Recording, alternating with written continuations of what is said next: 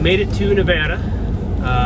Got here about 3 o'clock in the afternoon. Thought I was going to have time to scout tonight after setting up camp, the first camp.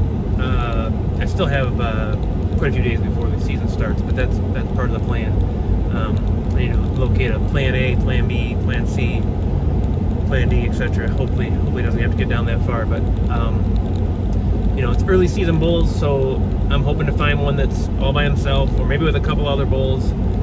No cows around, just doing their summer thing, and maybe for the first 10 days of the season, maybe a week of the season, that's gonna be the plan before he starts even thinking about cows. So it's hot, but there's rain coming. I just left New Mexico in the high desert on the antelope hunt, and it thunderstormed every single day. Just got here, and thunderstorms are rolling in. So to all you state game and fish managers, if you need rain, if you're in a drought, just give me a tag. I'll come, it'll rain, everybody will be happy. Problem solved. So I'll check back in when we're setting up camp. Well, got a little muddy coming in.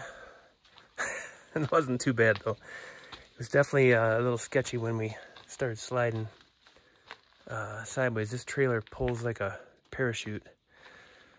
But this will be my scouting camp for a little while. I've got everything I need for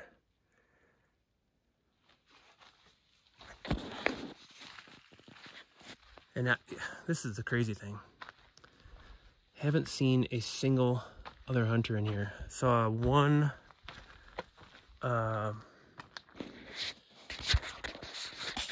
camp, and it was 20 miles back. There's hardly any cattle in here this year. It's just greener than it was last year, and I already spotted a couple bulls on the way in. So I'm gonna get camp made, and probably got 3 hours of daylight left, so I'll be able to see something tonight. First night glassing. Just got here a little while ago, like an hour and a half ago. Just in time. Saw two bulls driving in. 3 bulls here where I'm at right now, and 2 of them are like really good bulls. I have to pinch myself continuously because of how good this tag is. I'm like, oh, he's just a 350 bull. What? But that's the truth. And there's a young 315 bull down here that looks like he's 3 years old. He's got like 15-inch long thirds. Like, he's gonna be amazing if he's 6-7 years old. I can see 2 camps from here, and that's the only camps I've seen in here. And I bet you they're not scouting for elk, they're hunting deer. So I'll share a picture of that bull, or the video of that bull here, so you can see it. But we only got a couple minutes left. I just wanted to let you know what we saw the first night. So far, so good. It stopped raining.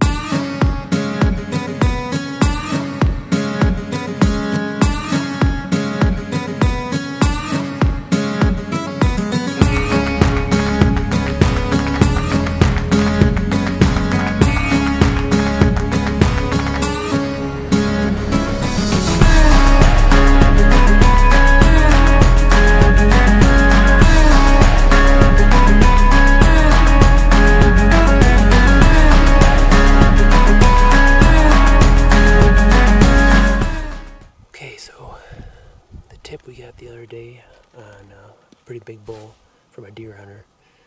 Might have panned out. I've got, I don't know how many bulls bedded, because when I got here, most of them were already laying down. A couple have stood up, laid back down, pushed each other out of their beds. But I think there's a couple 320 bulls. There's probably one that's 340 that I've seen. And I see tines, a big top end.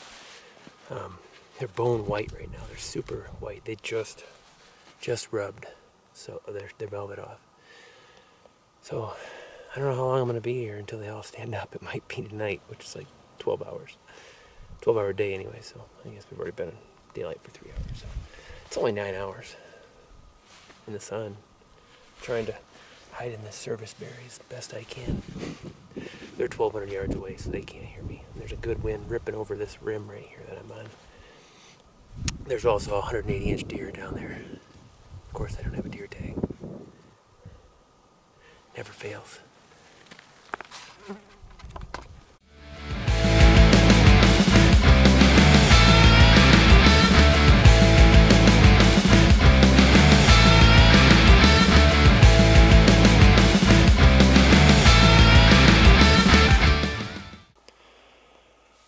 Okay, last morning of scouting. Didn't turn up any elk, let alone our target bull. Just made it back to the quad. I'm gonna ride back to camp, go through my gear, make sure everything's ready for tomorrow.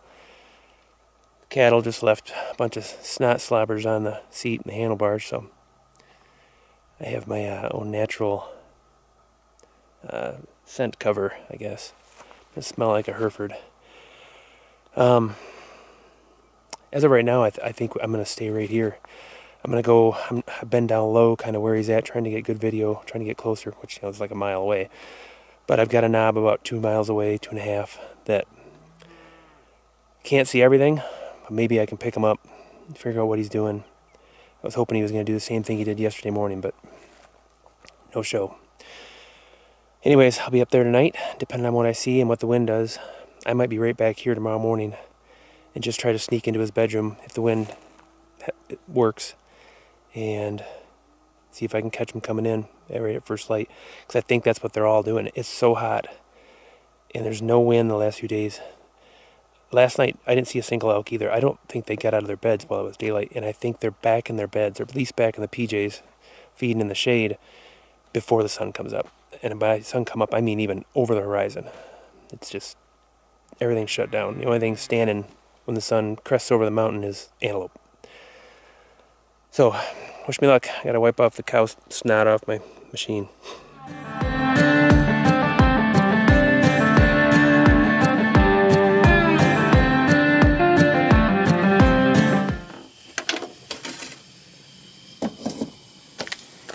Had trouble this morning finding an elk, any elk. This is my little sunshade, by the way. But I think he's still there. No one else is going in there. I haven't seen a single tire track on any 2-track even going like remotely close to where he's at. So I don't think anybody else is in there glassing him. I'm having trouble glassing where he's living, and he's not moving far from it in daylight. So yesterday morning I caught him. I mean, literally could barely see him. You'll see in the video, it's pretty sketchy light. He was in the PJs and like stationary, like just disappeared. So I know he's in one little cluster. 15 minutes before the sun came over the horizon. So, and last night he didn't come out at all. But I'm not giving up. Tonight I'm going to go to a spot where I can see other elk too, just to kind of get us, and I can also see the roads and traffic. I can get us an idea how much competition I'm going to have, which I don't think is going to be much. I think everybody else is in another area. Or maybe they're waiting for the rut. I don't know. Maybe they're not self-employed. Maybe they like money, and that's why they're not here the entire season. I must not like money. Anyways, we're going to try something different tonight and see what happens.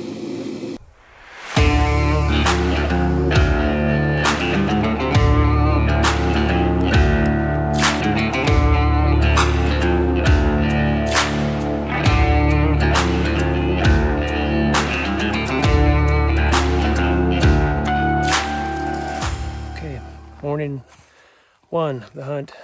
I didn't see a single elk. Saw a bunch of hunters. Haven't seen that bull in 2 days now, I guess. Not yesterday morning, but the morning before. So I got an idea somewhere I haven't checked. And go look and see. But it's the hottest day it's been in a while, and there's zero wind. So, need shade.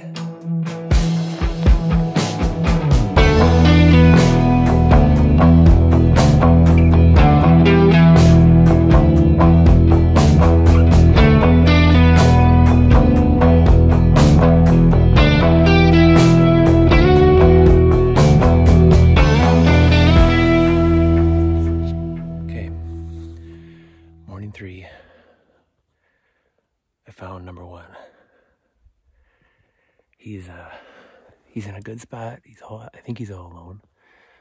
And I've got other bulls I can see too, but the sun isn't over the horizon yet. He's down in the flats. I hope he stays there. If he beds down on those willows, it might be a long day sitting on him, waiting for him to get back up or shift, move, whatever, but this is a good thing. And where he's at, there's a big glassy knob behind me that I was using too. There's a guide and his clients on there right now. They can't see it from where they're at. Because as soon as I saw him up there, I'm like,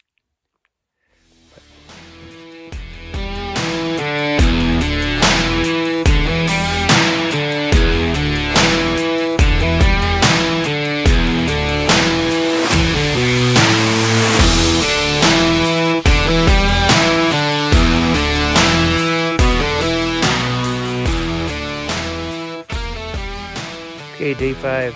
Not sure if I did a video yesterday. Was pretty upset after having the wind swirl on my target bull the night before last, and I tried to capture my emotions with the video recorder, and maybe I'll even throw it in here, but I didn't even get my face. Like, I set the thing up and I was so pissed off that I think I had like from here down.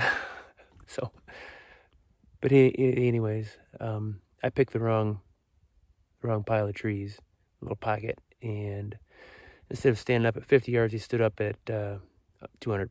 So he worked towards me. I knew he'd feed into the wind or work into the wind, and I knew he'd go to water as soon as he stood up.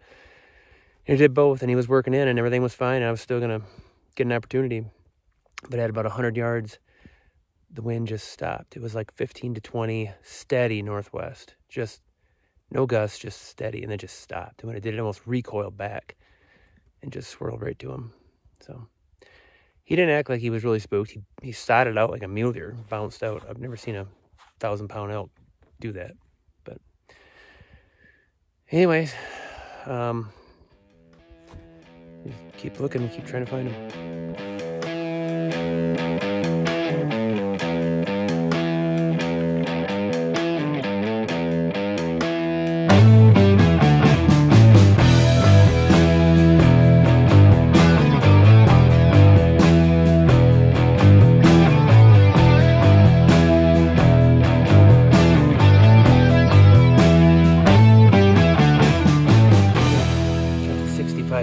Didn't have a shot. I don't know if it was my boot creaking. There's no wind. I should have just waited because it's silent. But the wind, what little wind there was just kind of swirling around too. So I think they heard a rock underneath my boot, or my boot. It was so quiet that I could hear the laces like stretching across the material on the top of arch my foot boot. But there was also one rock about 10 seconds before they got up and clobbered off. I'm gonna try to relocate them.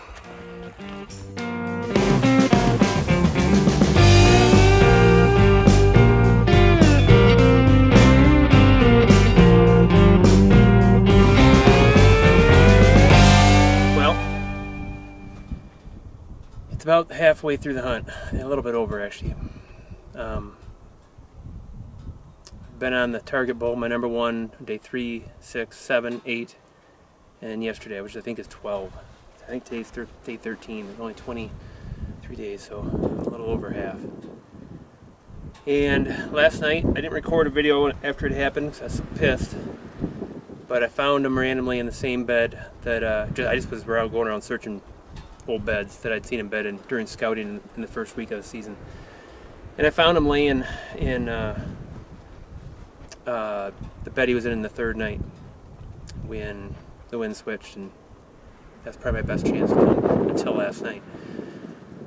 He was with another little bull, and I first noticed the little one. That's got my attention, and I went in there, and sure enough, half hour before dark, I see his antlers move in the brush, and he stands up. And I make a move down off the little point and around to him. You'll see in the GoPro footage, snuck around the willows. He'd already laid back down, but he was out in the open-ish, I could see his rack anyways, whereas before you couldn't see anything. And he laid there until 10 minutes before the end of the legal shooting light. And when he stood up, he just stood there. I had a good, I thought it was a good yardage. I drew, executed a good shot. I mean, it felt great. I was watching that arrow just go right into where I had that pin buried, and then boom, it hit a willow branch or a stem, stalk, whatever. Yeah, I have no idea where that arrow is. He bolted out of there, ran about 200 yards and stopped, and just looked around. Could see his complete offside, and then when he turned and walked away, he kind of did a little S-turn. I mean, I watched him for a mile. He walked, he'd trot, he'd stop, he'd look around, he'd eat. He's unscathed. I went back this morning to look for blood. There's no blood. I looked for blood last night too, but it's darkish. So, anyways, I saw my number 2 bull 2 mornings ago.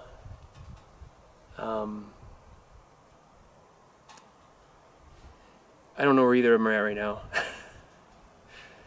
It's this crappy feeling. But I'm not giving up. They're still alive and I'm still here.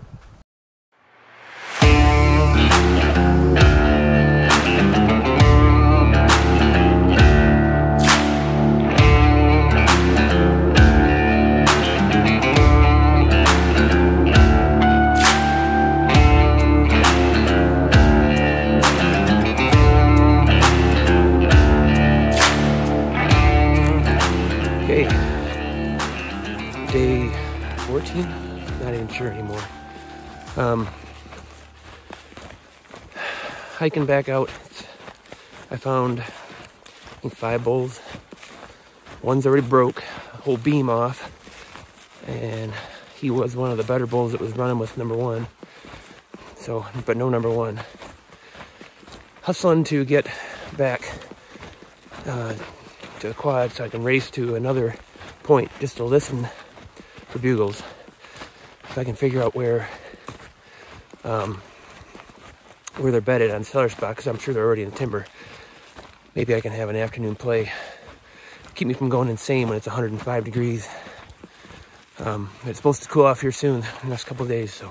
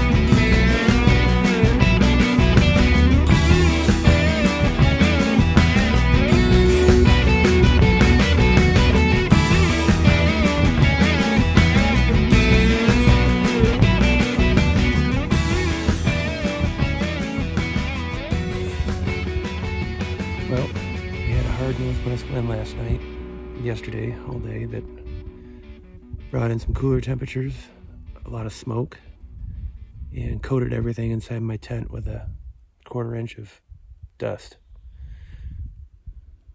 Top it off, all I've seen this morning is a cow and a calf and 2 raghorns. Not many days left. It's not a good feeling to not have a play. Like 4 mornings in a row, 5 more, 10, I don't know. Well, things can change fast. I just made that video griping about the smoke and the dust. And that cow and calf and 2 raghorns I saw, they were just randomly walking out like kind of, I mean, way out in the open pasture. I mean, I don't know where the heck they were going, but it drew something out. The new big bull I found a couple nights ago was on a point bedded apparently. I think everything's bedded early except for them.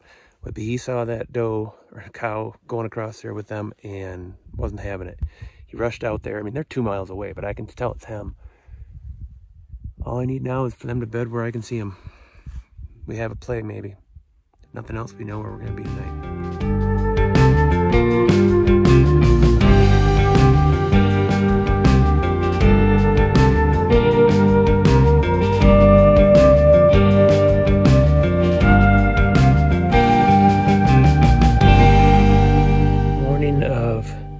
Day 6 left. Decided last night after seeing some new bulls with the kind of the resident cow herd that hasn't really had much of anything good with it. Last night there was a couple of good ones. So I think at this point my chances of finding any one of those big ones that I've been holding out for and working to find is the best chance is actually being close to the cows. This morning walking in here in the dark, it was just going crazy. Like it's amazing. There's not just elk running everywhere. Like I don't know where they hide, but I had a nice probably 360 type bull this morning, destroying a tree like 30 yards from me. Hopefully the camera picked it up. His cows were filing in front of me and at 30 yards, and he was closer. He was like, I think, yeah, between 20 and 30. And when he crossed that lane, he was moving to catch up with them, and no opportunity. But I think I am ready to lower my standards a little bit. And, yeah, I saw that the one day, sat with him for 10.5 hours, but I never seen him before that. I haven't seen him since, and I spent all day yesterday looking for him. Never stopped, all day long. And the original number one, I haven't seen him since I missed him. So, struggling here.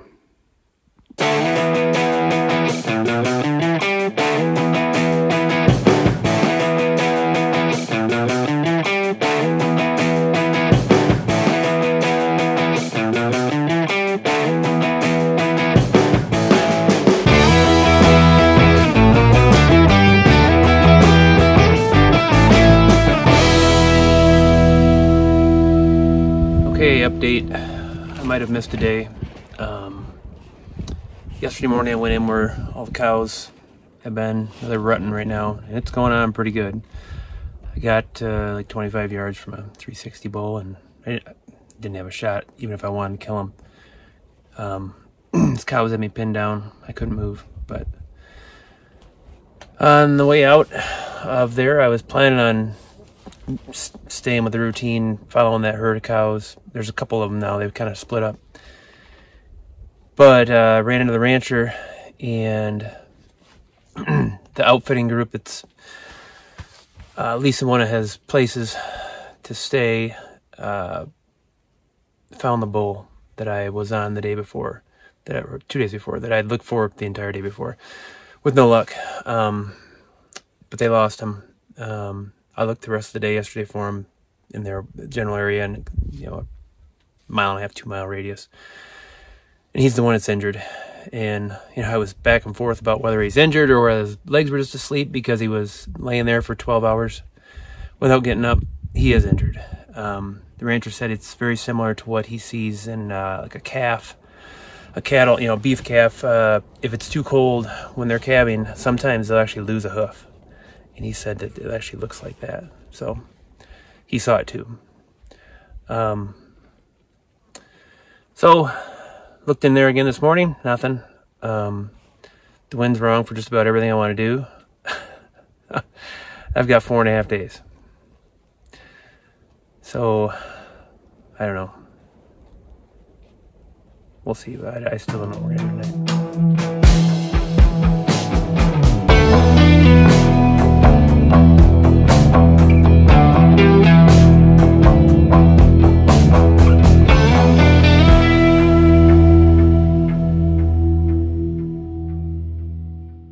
Okay, in this edition of Nighttime Chronicles with Tony in the tent, after he's been gone from home for 6 weeks and not killed anything, we're going to talk about holding out for big animals. In New Mexico, I found a 90-inch antelope, held out, only chased him, got a ridiculous number of stalks at him, and he won. When I got to Nevada, it was all or nothing. Show me the big bulls. Found them. Several. And then I've had opportunities and things have happened. Some my fault, some I can't control. And it stings, you know. No one likes to suck at what you love. And sometimes you wonder, like, is this really worth it? Is it worth being gone from my wife for 6 weeks to suck and be through agony? On purpose. And and lately I've been like, all right, the first like solid mature bull that comes by, I'm gonna try to take him. And tonight, as I was watching a really great bull, I mean, great bull, and watching someone else, you know, stalk in and spook him when I was waiting for him to come into water and feed, which they do every night. Just been kind of waiting on him, or holding off on him. As I was leaving, kind of thinking, all right, well, I got 1 day left. Just ruined that evening, watching somebody else blow it. I heard a raspy growl, and lo and behold, my number one came into the field. Kind of cut me off from my truck.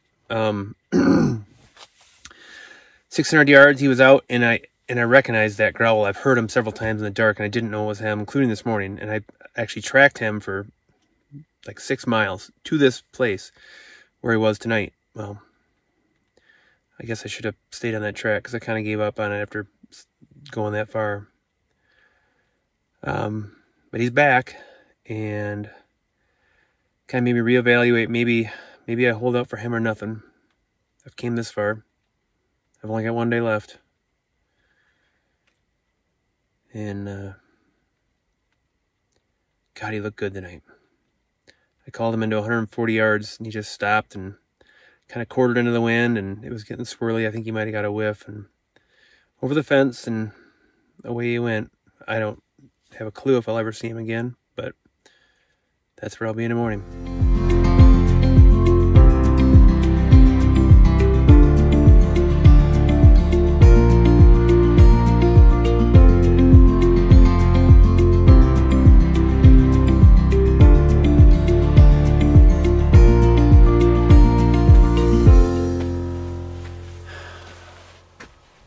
Packing up sucks when you don't have a rack and a bunch of meat to go along with the experience. Still got today, as soon as I'm just going to do a little bit right now to make sure I'm not packing up everything in the dark. But so I got to get going tomorrow morning. Somewhere I have to be by noon tomorrow. So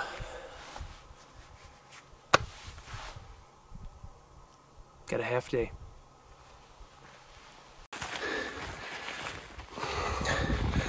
I just located my number 2 bull, and he's in a great spot.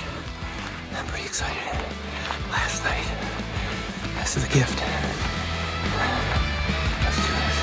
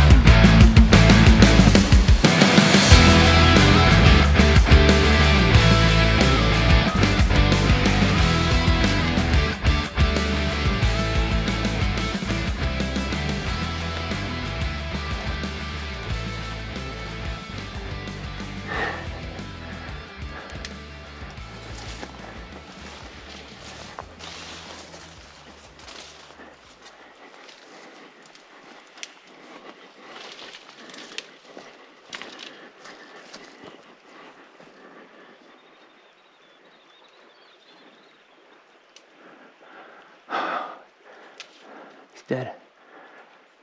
He's dead.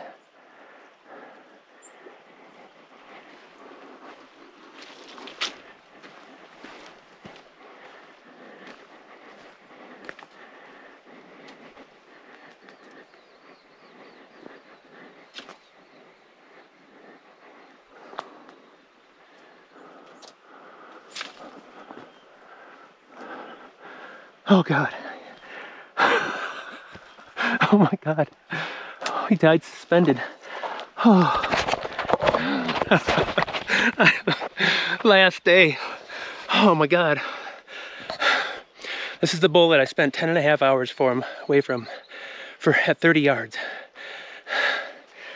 Oh my God. I can't believe I pulled it off. Shot him right, quartering away, right in the heart. There's all kinds of blood here. He made it 7 feet. Sorry, I probably zoomed way in there. Oh, just about crying. Sometimes these glory tags are not as easy as they appear. This guy is an old beast. He's not as big as the number one was. I couldn't be happier. This guy, wait till you see the mass on him. Oh my God. And this is the one that had the messed up foot, and from the looks of it, I'll get a better look later. It might have been that way from birth, or at least it's been that way a long time. All right, I'm gonna go get the backpack. Oh my God.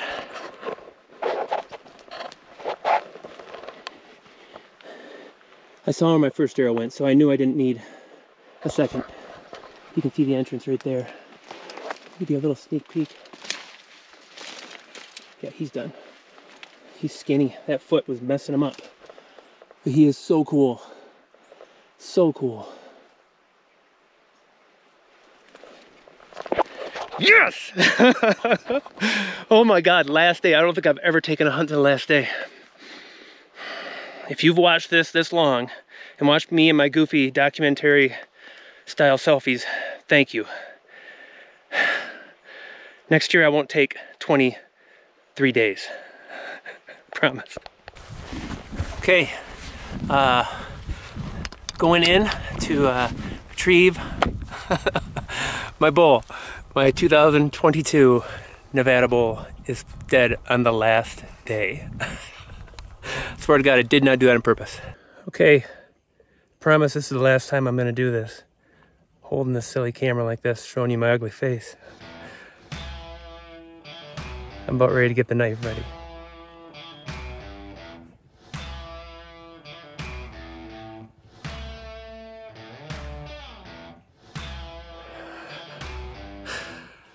Drug it out to the last day.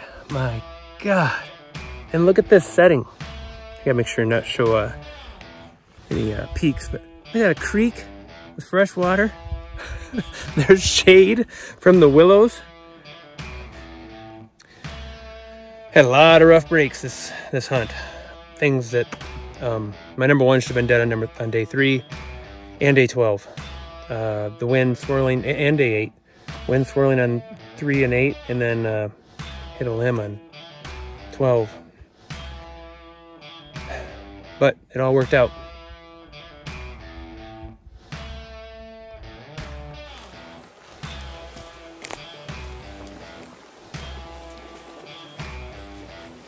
Oh no. I'm going to notch my tag. This is what happens when you get old. You have to have readers. These ones are no longer for this world. It's $3.99. I'm never getting back. Need one of them though.